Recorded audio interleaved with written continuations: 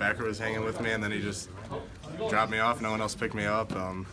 But it was good. It seemed like the ball's in there forever, though. Those are always some of the hardest balls to catch. But no, it was nice to get a touchdown and get a little involved in the passing game. How much more comfortable are you now that you've been in this offense, been a tight end for close to a year? Yeah, I'm a lot more comfortable now. This spring, I thought it was really good for me, just learning the playbook and everything.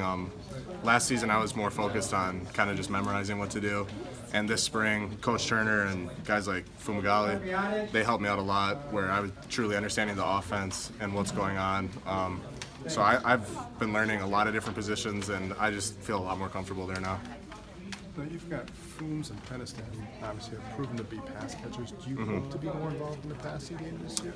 Yeah, that was definitely one of my goals this year, or this spring, was to show that I could be a threat in the passing game. And obviously Kyle and Troy are great route runners, but I think if I can be a threat too, that's only going to help the offense. And it was definitely a goal of mine to coming into this spring.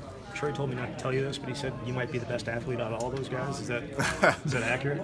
I don't know. I mean, Troy and Kyle are both good athletes.